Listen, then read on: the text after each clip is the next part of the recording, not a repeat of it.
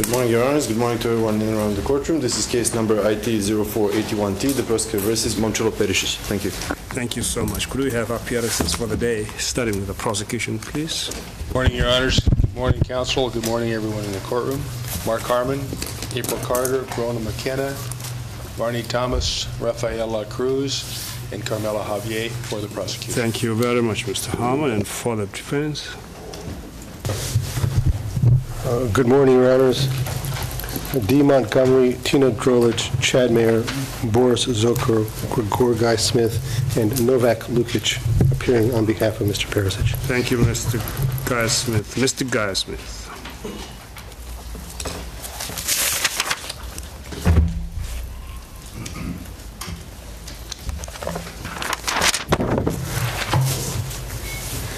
Yes, before I start my remarks of today, I was looking over the transcript last night and noted two areas where I'd like to make a correction and an addition. The correction is at page 14769 at line 24. It indicates footnote 619.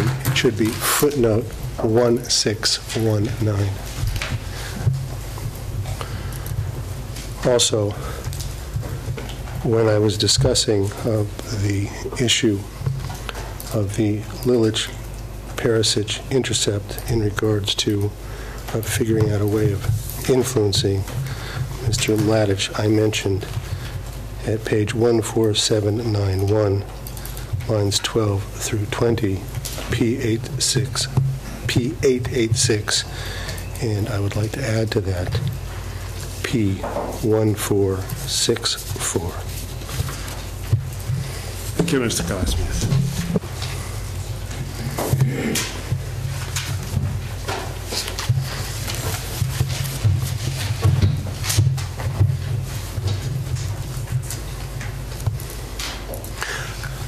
I'd like to turn my attention now to the discussion that has been had with regard to the issue of Zuch. It is absolutely clear from the discussions that have been had concerning much of the evidence, but clearly when it comes to the issue of Zuch, that although there's an agreement on many of the facts, the perception of how one is to interpret those facts is quite distinct. The prosecution presented evidence of a military operation. The chamber received evidence that that military operation was a failure, that men from the 72nd died, that territory was lost, and that the purpose of that particular operation, that being capturing, holding, and controlling Zuch, did not occur. Now, whether there would have been a different result, and whether that would have had a substantial effect on the commission of crimes,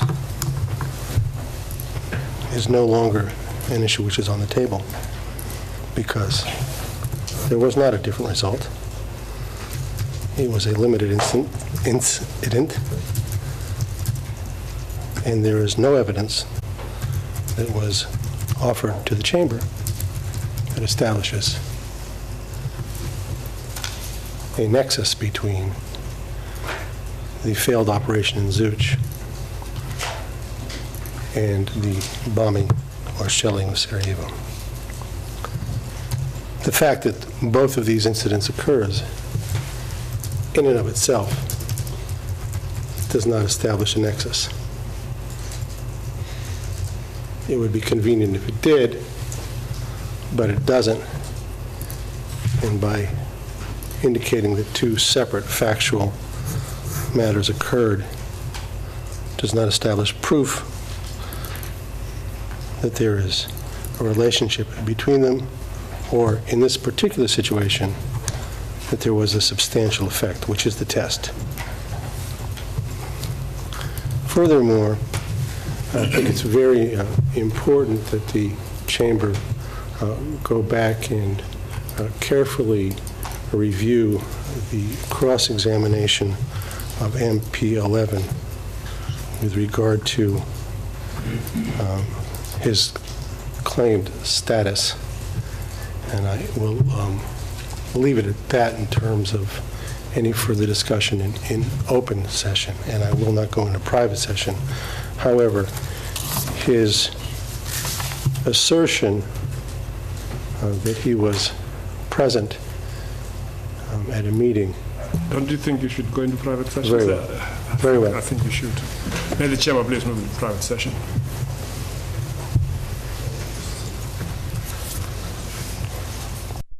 We're in open session, Your Honor. Thank you. You also have received other testimony with regard to the issue of Perisić's presence, and that was from Zlatko Danilović. And Zlatko Danilović was specifically asked whether he ever saw General Perišić. He answered he did not. And he was asked whether or not he ever heard about General Perišić being present, and once again, his answer was that he had not. The conclusion drawn by Ms. Carter in her argument yesterday that they have established a nexus is inaccurate and wanting. The prosecution has failed to prove, and the defense contention that there is no nexus as between Zuch and the crimes charged remains.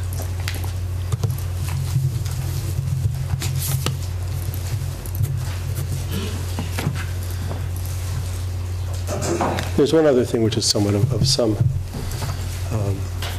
moment with regard to the argument that was made by Ms. Carter, and that was the use of the term trained snipers. I don't think that there would be any dispute that snipers are, in fact, used in war.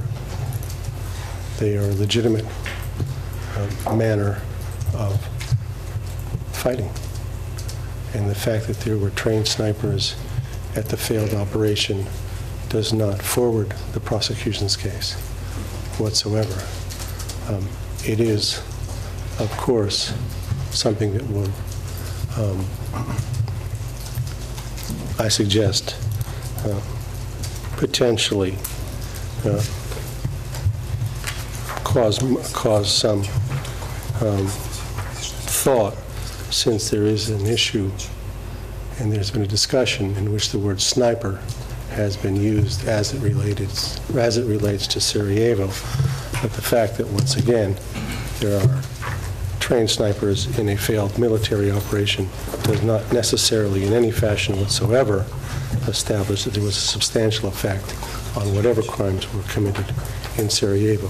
In the absence of there being a nexus, there has been a failure of proof.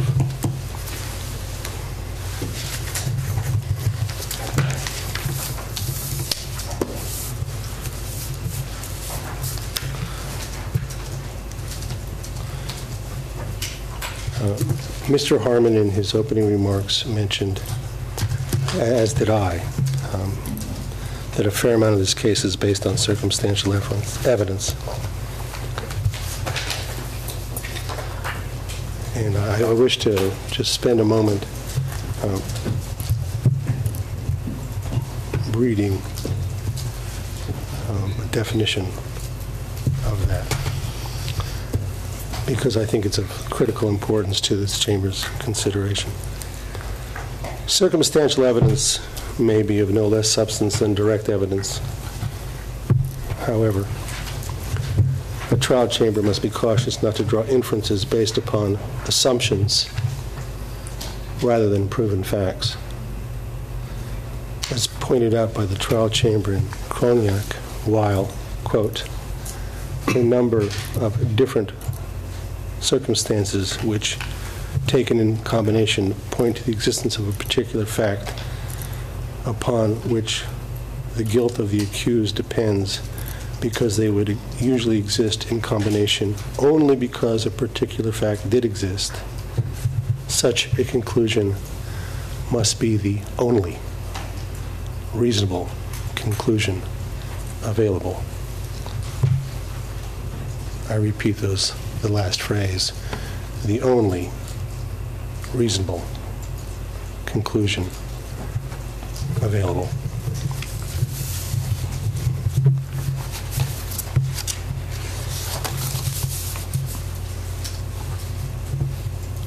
If there is another conclusion available, Mr. Perišić is entitled to the benefit of that conclusion. Finally, once again, in terms of the issue of perception,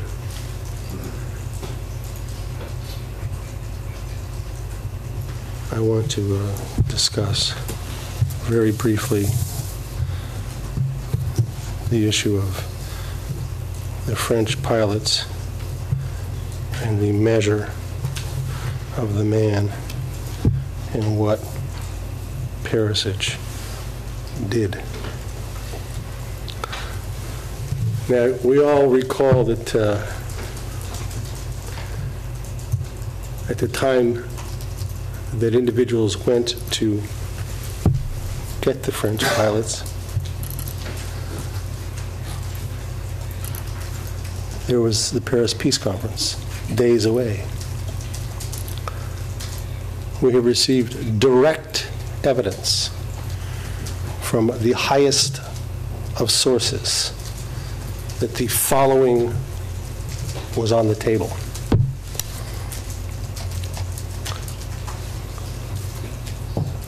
Quote, "We were rapidly approaching the formal peace conference in Paris. However, President Chirac had declared that it could not take place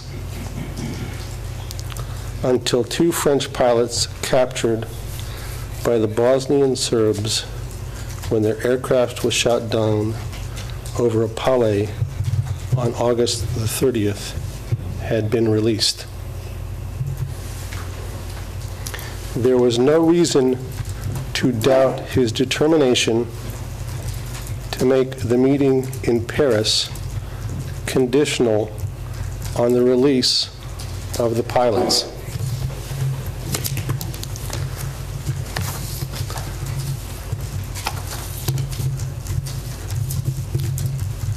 I'm a simple lawyer.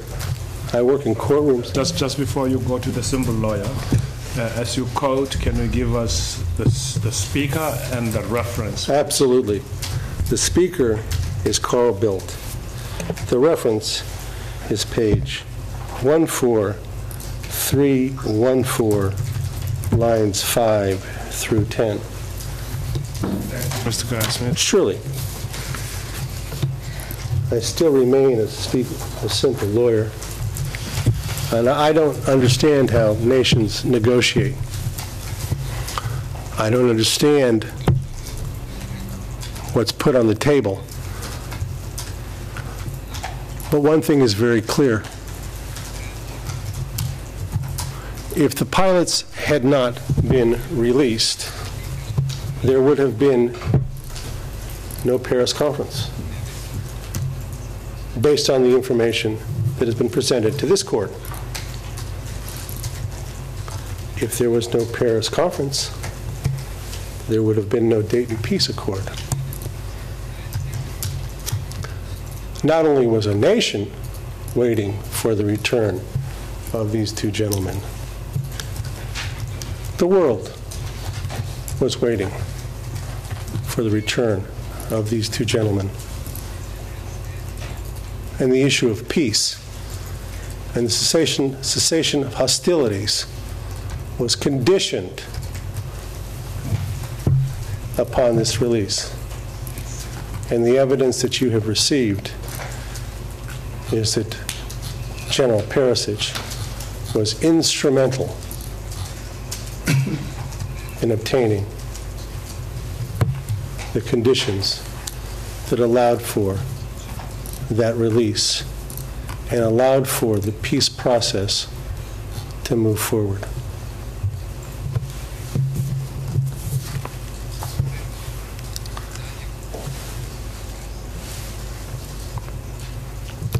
I turn the balance of our remarks at this time over to Mr. Lukic. In the event that I have failed to say anything with regard to those issues that I have addressed or that were the subject matter of my discussion, I am not concerned. I do apologize, but I am not concerned. And the reason for that is, under this system, where the prosecution has the proof and bears that burden of the proof beyond reasonable doubt, you, the chamber, the fact finders, are the final hurdle that the prosecution must satisfy. And you, the chamber, hold that particular obligation and that particular task. And I'm confident that you will exercise that duty fully, responsibly, and with great analysis and care. Thank you.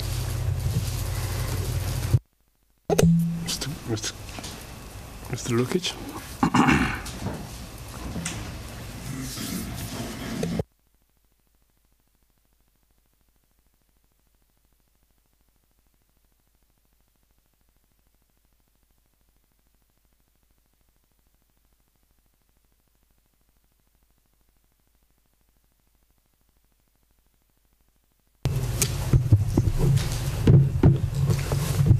Dobro jutro. Good morning, Your Honors. Good morning to our colleagues Kolegama iz tužilaštva. from the prosecution. Good morning to all the participants in these proceedings, especially to the interpreters who are now going to give their contribution to these proceedings of ours. I'm going to be speaking in my mother tongue. Poštovani sude, Your Honors, the first part of my remarks will be channeled towards challenging the charges that through his actions, General Perišić provided the personnel to the VRS and the SVK, and in this way that contributed to the crimes that occurred in Sarajevo. Finally, I'm going to speak about command responsibility, and ultimately I will be speaking about the personality of Mr. Perišić and some of his personal characteristics. According to the indictment, General Perišić continued with the practice of financing and providing most of the personnel who comprised the officer cadre of the VRS. The defense never denied that part of the officer's personnel, I repeat, part of the officer's personnel of the VRS, and for whom the prosecution claims were members of the Army of Yugoslavia, were financed by the Army of Yugoslavia. However, the thesis is based on the contribution given to that by the personnel centers and Previously, it is explained on the basis of ad hoc departures based on a voluntary joining of the troops there. The prosecution is avoiding the wider evidence, as it were, what happened previously, how this functioned, and what happened after General Perišić was appointed Chief of General Staff of the Army of Yugoslavia in August 1993. We do not wish to ignore that. When trying the facts, the trial chamber has to judge the actions of the accused, determining his personal participation, contribution to the commission of crimes, and that has to be significant. In our view, Your Honours, that means that you have to establish what General Perišić's significant contribution was to providing those officers in relation to the situation that prevailed before he became Chief of General Staff, especially the extent to which personnel centers affected this personnel. Let us be quite specific on this. The defense claims that the prosecution has not proven beyond reasonable doubt that since Perišić was appointed Chief of General Staff of the Army of Yugoslavia,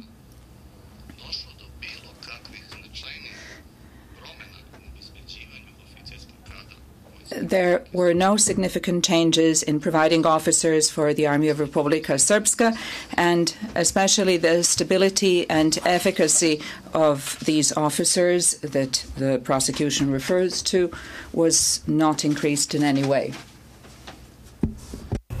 Prvo pitanje koje želim da... The first question that I would like us to deal with in relation to these divergent positions between the parties is who comprised the personnel of the Army of Republika Srpska from the moment when that army was established. The next question is what and to what extent General Perišić changed, which would constitute the actus reus of his incriminations among the personnel of Republika Srpska.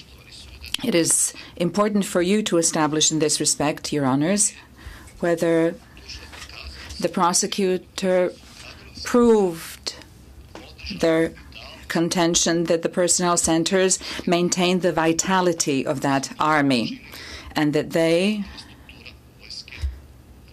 made the command structure of that army sustainable, in Mr. Harman's words. Who were the officers that comprised the command structure of the Army of Republika Srpska? According to the prosecution, they were officers of the Army of Yugoslavia.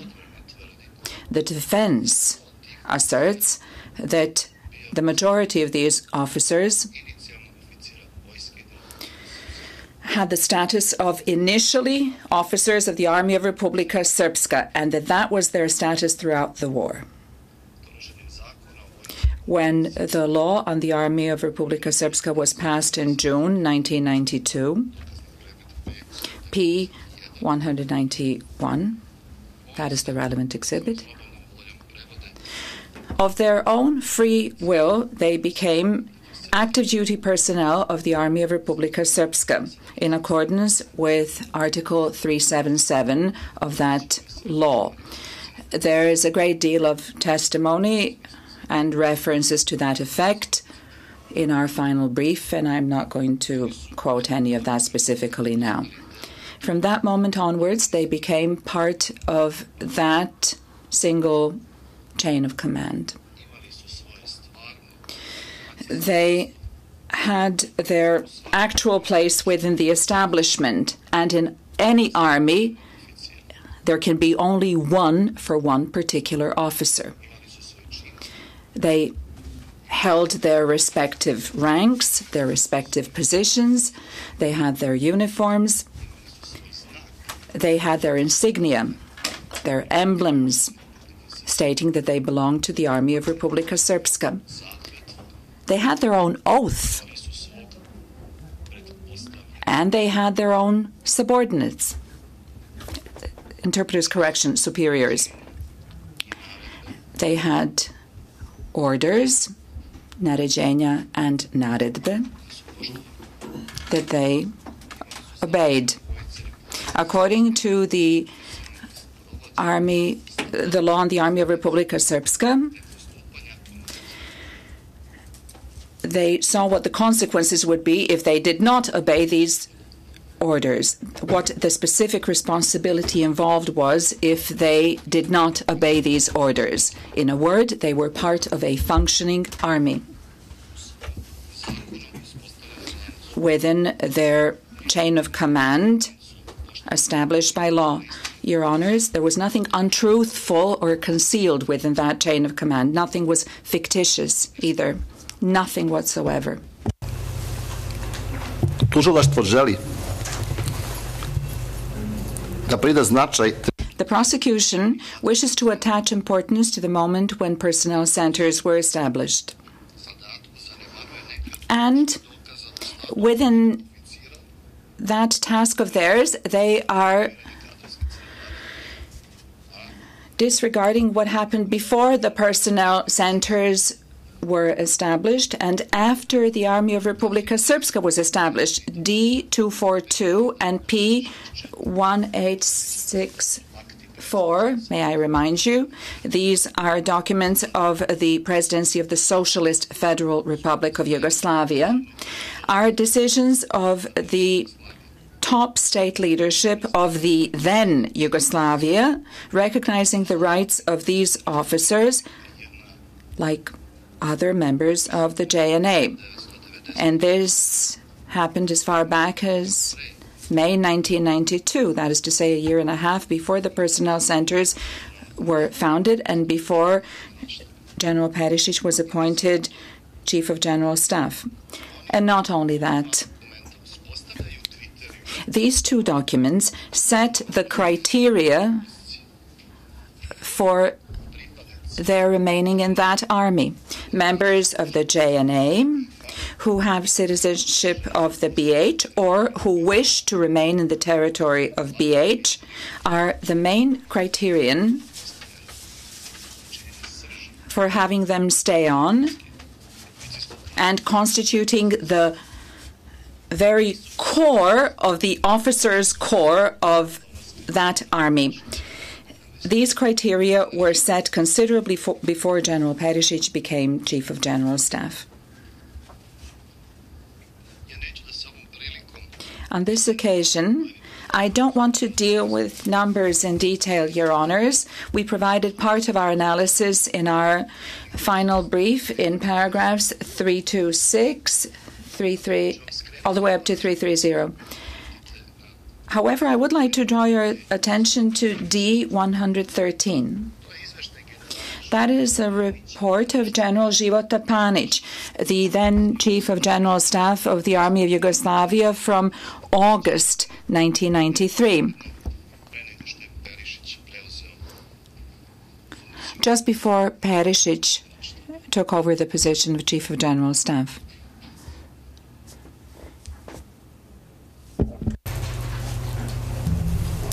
Po tom izveštaju on the basis of that report, you will see that the salaries for July 1993 were received by 2,894 officers, commissioned and non-commissioned from the VRS, and 1,186 officers from the SVK, so the total is 4,080. Yeah. Is it the defense position that if a particular activity had been taking place before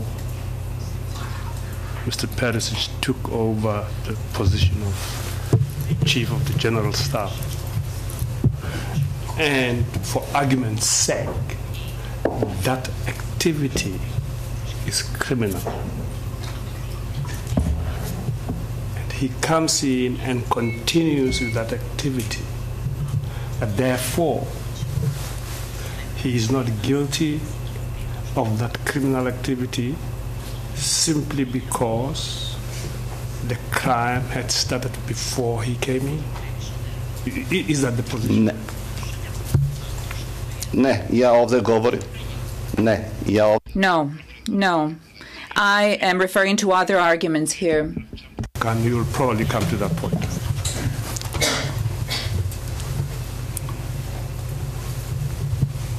Dakle, ja sam u ovim brojkama iz ovog dokumenta... When I refer to these figures from these documents, I included those officers from the Army of Yugoslavia who, according to that report, were sent in the meantime to the Army of Republika Srpska, because that is the category that the prosecution included among the persons who are involved in setting up this officers' corps of the Army of Republika Srpska.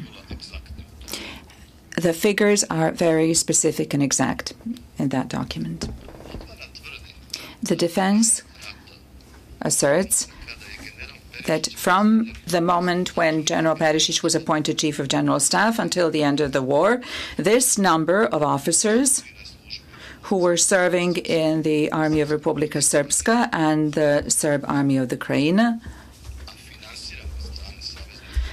and were financed by the Federal Republic of Yugoslavia never attained these numbers, these levels, the figures that I just provided.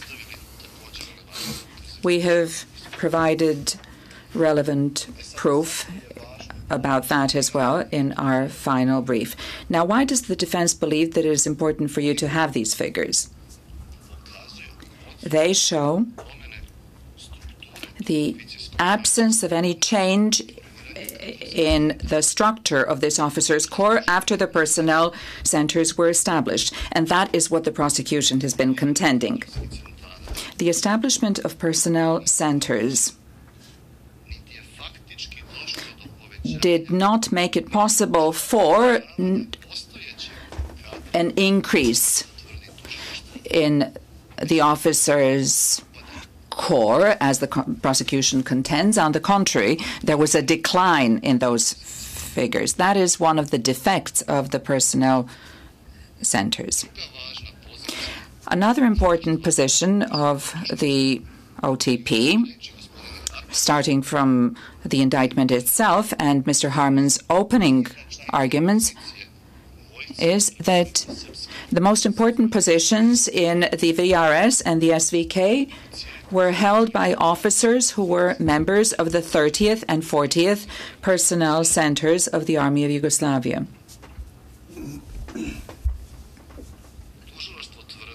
The prosecution asserts, in their wish to show how significant General Perišić's contribution was to providing those officers, they say that he, General Perišić, provided a group of essential officers, in their words, who were responsible for the crimes in Sarajevo and Srebrenica. That is paragraph 463 and 503 of the final brief of the prosecutor. The prosecution exploits this thesis through their famous, I'm going to use that word because they refer to it so many times in court, it is diagram or schedule E.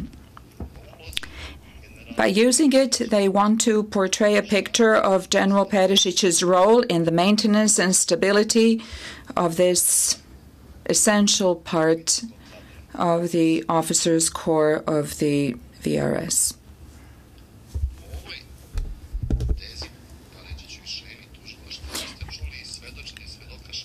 You heard witness Škrbić on all of that. Page reference 11660 of the transcript. We spoke about that in our final brief.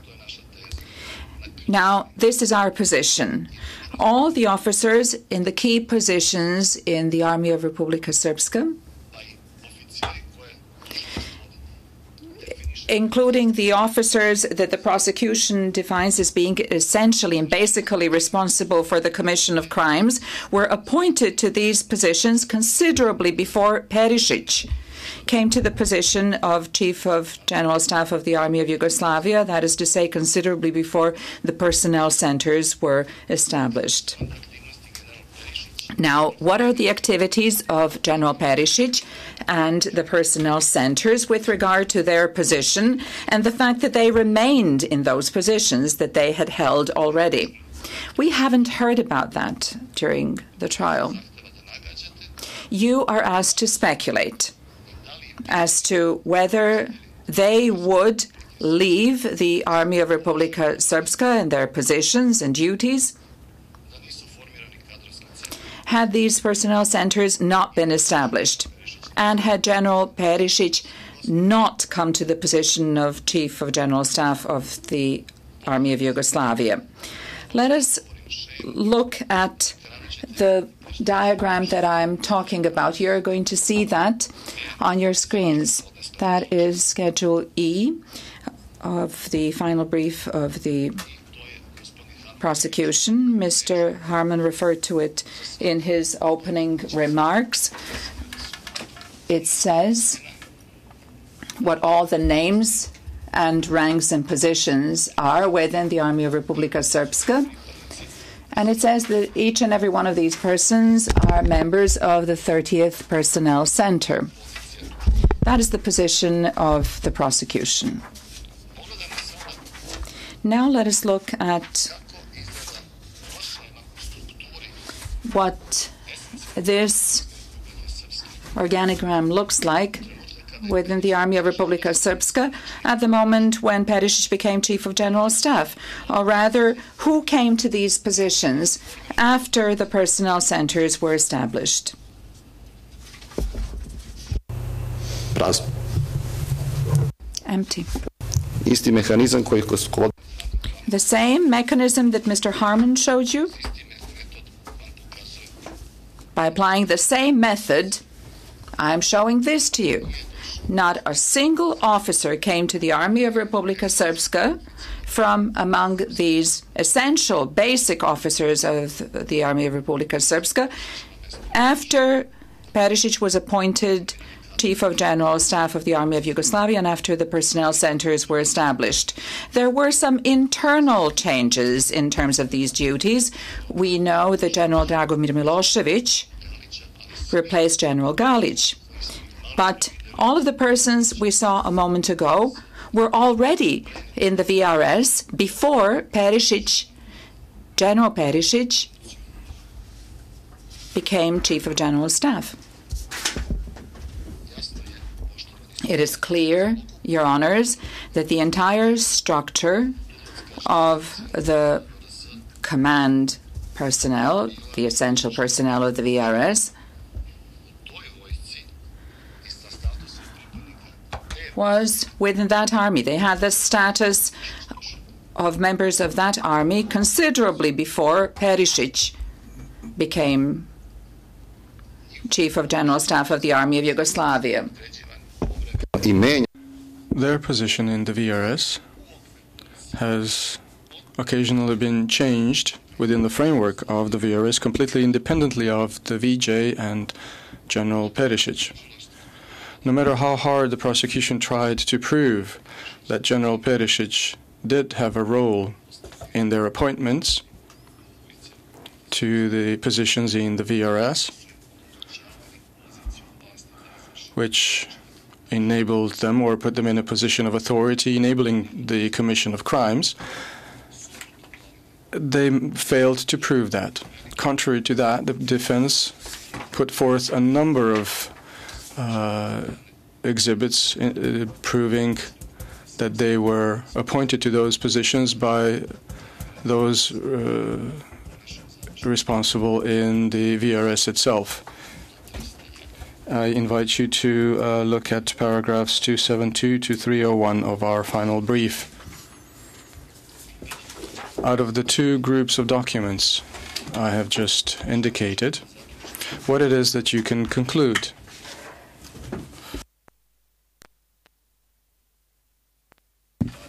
In terms of the number of personnel, the officer cadre of the VRS, as well as the most important positions of that army,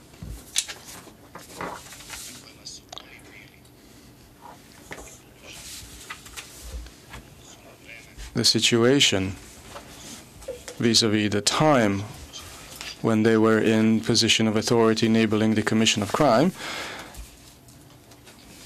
did not change. That situation existed far in advance of Mr. Perišić's appointment.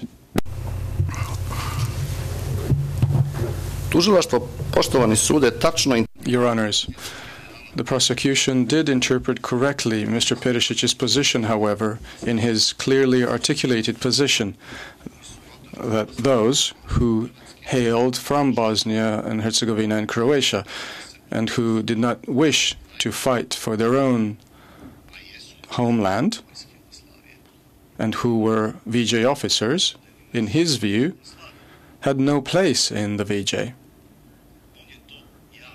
He said so publicly. It is a legitimate position of a professional soldier and a patriot. However, the evidence we could see during the proceedings speak to his inability to persuade members of the Supreme Defense Council to accept such a firm position, which would be binding on him because he was put in that position by his superior, the superior being the Supreme Defense Council. When his proposal was rejected by the SDC, Perišić lost his position of authority, which would enable him to order something to anyone to do anything. He lost his power to issue an order from his position of the superior to send anyone to the VRS. His order, therefore, did not have a binding nature, a binding character, no matter how hard the prosecution tried to prove that when dealing with his de jure authority. Had those orders been true and real, no other mechanisms would have been necessary that were shown to you by the prosecution for anyone to be sent to the VRS. That situation also tells another thing. It shows that when an officer is formally appointed to a position within the 30th or 40th Personnel Center, that could have happened only by virtue of his voluntary departure to the VRS or the SVK. General Perišić speaks to that effect when, in paragraph 145 of the prosecution's final brief, they refer to it. If somebody objected to being appointed to such a virtual, I dare say, position in the 30th and 40th Personnel Center, or in other words, sent to the VRS or the SVK,